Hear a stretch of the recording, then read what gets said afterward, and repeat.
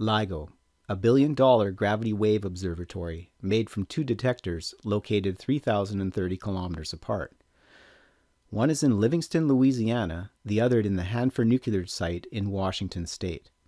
On February 11, 2016, the announcement was made that LIGO had detected the gravity waves it had been searching for, thereby confirming a 100-year-old prediction made by Albert Einstein. Start by connecting the detector pair and then create a perpendicular to this line at each detector. From the one located in Hanford site, the alignment passes within 2.2 kilometers of the Great Pyramid, and from Livingstone within 50 kilometers of Stonehenge. These most famous megalithic sites are a recurring theme throughout this LIGO video series.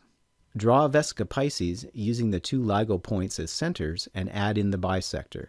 This comes within 14.6 kilometers of the Kaaba at Mecca and lines up with the bedrock of 1,500 kilometers of Red Sea coast. As a consequence, if you draw a circle centered on the Kaaba through the Livingstone detector, it passes within 5 kilometers of the sister detector in Hanford, Washington.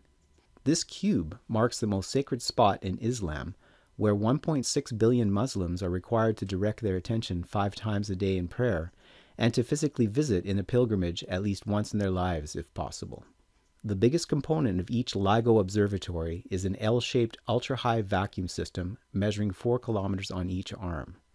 4 kilometers is 2.16 nautical miles, which happens to be 1/10,000th of the Earth's circumference, and a number you might recognize from sacred geometry. Looking at both detectors from above, we see that they are oriented by the same 61.6 degree angle to the line connecting their centers. Project azimuths along the lower arms of both detectors in the opposite directions and zoom out to show that the detectors are also oriented to the Vesica Pisces. We can create two triangles with sides of 3,030 kilometers based on each detector's orientation. These triangles are off being aligned to the Vesica Pisces by less than 2/10 of a degree. The base of one of them passes almost directly over the Masonic Denver International Airport. The Hanford nuclear site got its start in World War II with the Manhattan Project, the top secret U.S. government program to develop the first nuclear weapons. This resulted in Trinity, the first nuclear device to be detonated, where they coined the term Ground Zero. This site ultimately produced the plutonium for most of the more than 60,000 nuclear weapons in the U.S. arsenal. The geomancy of Hornby Island and the Comox Valley, BC act as a unifying theme throughout this video series, so I'm noting the connection to Hanford. Hornby Island's main two ridges express a hexagonal patterning of the island's most prominent bedrock. One of these hexagonal ridges lines up precisely with Machu Picchu, the well-known megalithic site in Peru, and the alignment passes through the heart of the Hanford site on the way to Machu Picchu.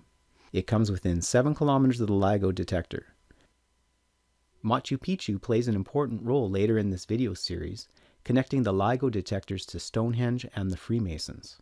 Looking at the other detector in Livingstone, Louisiana, we see that a line from here exactly to the Kaaba at Mecca passes over the World Trade Center complex in New York, ground zero for the 9/11 attacks. Specifically, this line comes within 150 meters of the center of the site between the Twin Towers. This spot was marked with a sculpture called the Sphere before the towers fell during the most important event in modern times.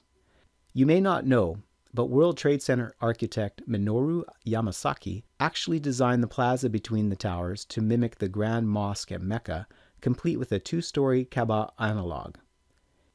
It's hard to imagine a more important alignment with regards to our civilization's zeitgeist. The most important narrative as of 2016 is clearly the story about the seemingly endless war currently underway in the Middle East between the West and Islam. Considering that 9/11 is by far the most important factor of this war, and the cube sphere symbology is particularly charged. The sphere sculpture miraculously survived the collapse of Tower 1 and Tower 2 and now rests in Battery Park. This placement creates another exact alignment with the Kaaba, this time between the flagpole of Liberty Island, the sphere, and the Kaaba cube at Mecca. From above, you can see that there is duality playing out, with the flagpole sitting in the center of a series of concentric circles and the Statue of Liberty in concentric squares. Given that the flagpole is an exact alignment with the most important cube in the world, and its spherical analog suggests that we look at how Lady Liberty's squares might relate to Old Glory's circles.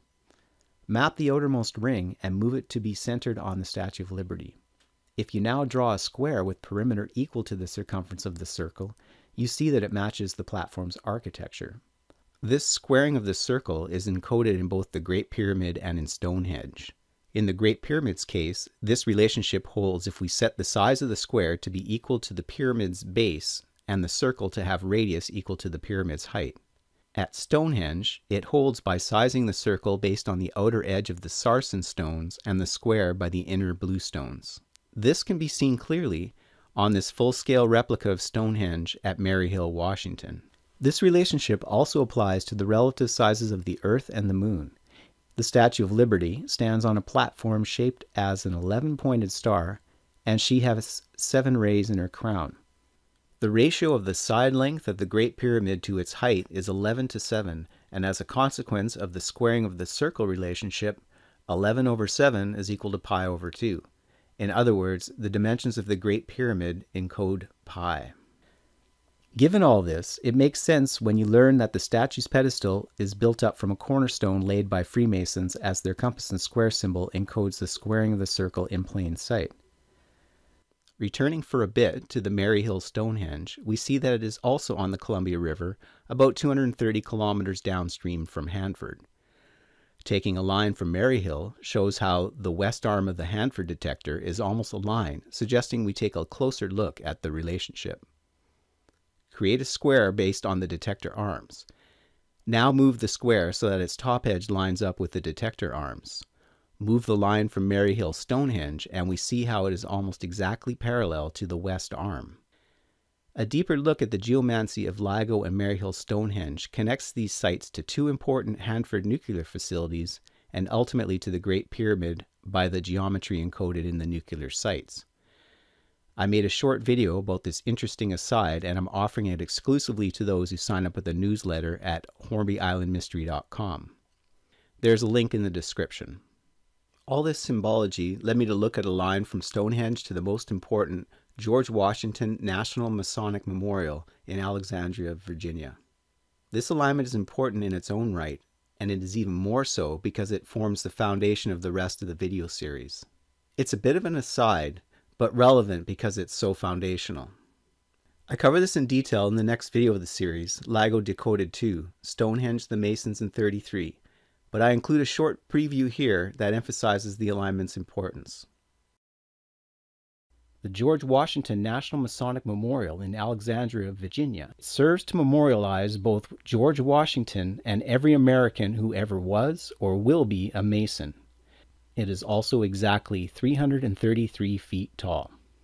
At the other end of the line, Stonehenge is 33 meters across, echoing the memorial's height in a sense. And finally, it passes exactly 333 meters of the Statue of Liberty, which is 333 kilometers from the Masonic Memorial.